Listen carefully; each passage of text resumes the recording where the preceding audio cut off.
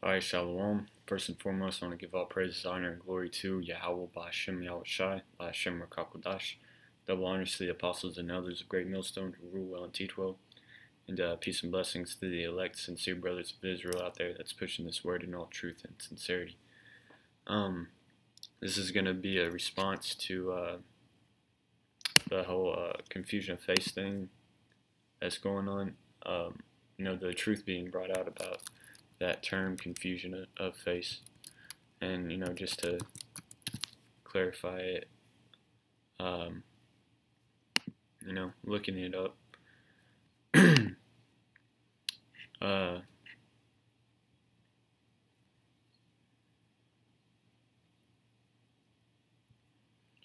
that Hebrew word, I'll let Esau say it. Strong's H1322. Bosheth. Shameful thing.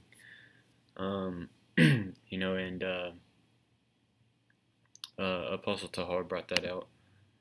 The root word, to be, to put to shame, be ashamed, be disconcerted, be disappointed, to feel shame. And the reason why they were shamed in Ezra the 9th chapter was because they went off. Because if you got that repentful spirit on an Israelite, they're going to be feeling some type of way about them going off. They'll feel cut, so to speak. And I'm going to go into this specific trespass and the reason why, or I think we called previously we called Israelites that look like the other nations confusion of faces, but now the light's being shed. It just means shame of face. But I'm going to start with Deuteronomy 7, and let's see, I'll start at the top. It says, "When the Lord thy God shall bring thee into the land whither thou goest to possess it, and hath cast out many nations before thee, the Hittites, the Girgashites, and the Amorites, and the Canaanites, and the Perizzites, and the Hivites, and the Jebusites, 7 nations greater and mightier than thou. And when the Lord thy God shall deliver them before thee, thou shalt smite them, and utterly destroy them. Thou shalt make no covenant with them, nor show mercy unto them." Alright, so, basically he's saying when y'all go and conquer these other nations, just wipe them out completely. He says don't bargain with them, don't, make any deals with them, nothing. Alright, it says, "Neither shalt thou make marriages with them. Thy daughters thou shalt not give unto his sons, nor his daughters shalt thou take unto thy son, for they will turn away thy son from following me." Alright, he said, because he says, don't let your children marry with their other children. Alright, it says, "For they will turn away thy son from following me, that they may serve other gods. So will the anger of the Lord be kindled against you, and destroy thee suddenly.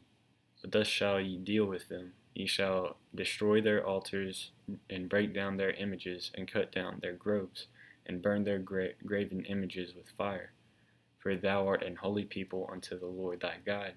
The Lord thy God hath chosen thee to be a special people unto himself, above all people that are upon the face of the earth." Alright, so let's read into Ezra the 9th chapter, alright, and see what it says. Let's start at the top. It says, "Now when these things were done, the princes came to me, saying, The people of Israel and the priests and the Levites have not separated themselves from the people of the lands, doing according to their abominations." So they're practicing their customs, their abominations. Alright, deliberately disobeying, what it says. And, remember these nations, because it talks about these nations in Ezra the 9th chapter. It says, "Even of the Canaanites, the Hittites, the Perizzites, the Jebusites, the Ammonites, the Moabites, the Egyptians, and the Amorites." Alright? and it says, for they have taken of their daughters for themselves and for their sons, so that the holy seed have mingled themselves with the people of those lands. Yea, the hand of the princes and rulers hath been chief in this trespass. So I mean that right there is, them trespassing, and then that's why they're shamed faced, because they deliberately disobeyed this commandment. So it says, since the days of our fathers have we been in a great trespass unto this day. So this was like happening throughout generations. They were Gentiles. They were going after the other nation's customs. That's what was shameful about this act. All right. And it doesn't necessarily mean that they looked like the other nations, even though the seed was mingled, and they probably most likely did end up looking like the other nations. But the main thing that made them a confusion of face, or a shameful of face, was because they're going after these practicing these other nations' customs. All right, they were turning from the Lord. All right, it says, and for our iniquities have we, our kings and our priests, been delivered into the hand of the kings of the lands, to the sword, to captivity, and to a spoil, and to confusion of face, as it is this day. All right, so that's why they're shamefaced, is because they're turning from the Lord, acting like these other nations, and mingling themselves with these other nations. All right, making covenants with them, making marriages with them. Now, there is this is Deuteronomy 21 and verse 10. I'll start at 10. It says, when thou goest forth to war against thine enemies, and the Lord thy God hath delivered them into thine hand, and thou hast taken them captive, and seest among the captives a beautiful woman, and hast a desire unto her, that thou wouldest have her to thy wife. Now this is going into when, because when you read the scriptures, the Most High either had it to where He wanted that whole land, just wiped out, desolate, slay utterly woman and child, even the animals, and all their possessions, burnt, all the gold and stuff, He just said, throw it all away, man, burn it all, purge it all. All right, but there were certain instances where He said, take their spoils, and if you see a beautiful woman and you want her to have her to thy wife, then here's what you got to do. Verse 12, then thou shalt bring her home to thine house, and she shall shave her head and pare her nails. So, you shave their head and you cut back her nails, all right? And then it says, and she shall put the raiment of her captivity from off of her, and shall remain in thine house, and bewail her father in her month, a full month. All right?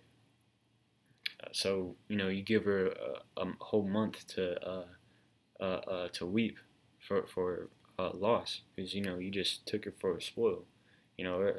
She's suffering loss right now. So you just put her away for a month. Shave her head, clip her nails, put her away for a month. And after that, thou shalt go in unto her, and be her husband, and she shall be thy wife. So after, a month, after her hair's grown back, after her nails grow back, and she's had time to be in mourning for a loss, then that's when you deal with her. All right. Let's see, and then I'm going to go to Deuteronomy 20, verse 10. It says, when thou comest nigh unto a city to fight against it, then proclaim peace unto it. And it shall be, if it make thee answer of peace, and open unto thee, then it shall be, that all the people that is found therein shall be tributaries unto thee, and they shall serve thee. All right, so, he said, hey, before you go into the city, declare peace unto it. And if they're down with that, then they shall be your tributaries. They're going to pay tribute to you, and they're going to be your servants. And then it says, and if it will make no peace with thee, but will make war against thee, then thou shalt besiege it. Alright, take it over. Overthrow the rulers in that place. When the Lord thy God hath delivered it into thine hands, thou shalt smite every male thereof with the edge of the sword. But the women and the little ones, and the cattle, and all that is in the city, even all the spoil thereof, shalt thou take unto thyself. Thou shalt eat the spoil of thine enemies, which the Lord thy God hath given thee. Alright? So there's times where, the Most High wanted us to take spoils from that land. Alright? But then there's other times where he said, nah, just wipe them out completely. Alright? But in the case of, Ezra the 9th chapter, he wanted them to be wiped out completely, and he didn't want them to mingle with the other nations, all right? Because he knew that if they did that, then they were going to turn from him, all right? But in these cases, they're going to destroy all the males and take the spoils, and they wouldn't be polluted by the other women. They'd put their they'd subject the people that they took over under the Israelite law, alright? But with that, I hope that was edifying, and shalom.